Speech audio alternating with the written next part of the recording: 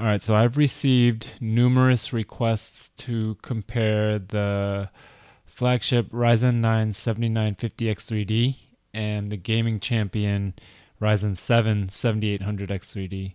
The 7950X3D has 16 cores and 2 CCDs, as opposed to the 7800X3D's 8 cores on a single CCD. The 7950X3D is the most premium AMD CPU on the market today. But does bigger always mean better? Let's find out. Basically, AMD processors are a collection of chiplets with specific functions that work together like pieces of a puzzle to form a more powerful and efficient processor. Each chiplet contributes its capabilities to enhance the overall performance and functionality of the processor. This architecture allows for more flexibility in designing and manufacturing their processors by making it more modular instead of it being a single die. In gaming, having one CCD in AMD CPUs can often deliver better performance than having dual CCDs because of lower latency between the cores within the same chiplet and optimized thread scheduling and software efficiency.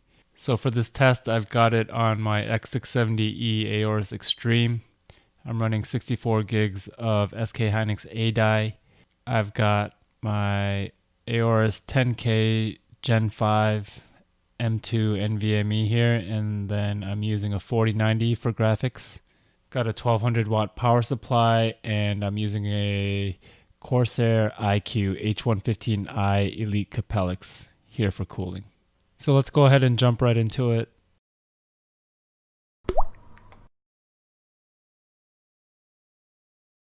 Okay, to set the ceiling for each CPU, I took the systems into factory in 1080 low in offline mode and chose no AI. As you can see here, the 7800X3D is in the lead by somewhere around 10% in terms of average and 1% FPS.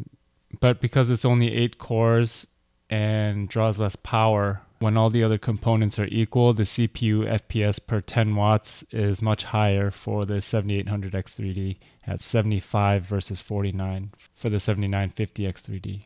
So here's the footage from the tests, and here are the graphics settings I used.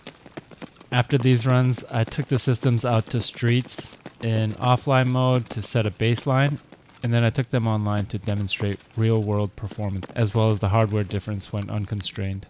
So the Streets offline test starts at the 333 timestamp. The Streets online test starts at the 509 timestamp.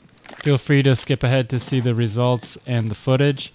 Basically, it boils down to about 10% or less of a performance difference in Tarkov, with the 7800X3D being the better gaming chip, most likely due to less chiplet latency and the increased cache per core. So I hope this video helps you see how the two chips stack up against each other in Tarkov. If you want to see how either one of these chips performs online in real raids, make sure to check my playlist links in the video description below for the 7950X3D and the 7800X3D. I also have links for my Escape from Tarkov playlist. I have over 1600 videos on my channel now, so there's a ton of content.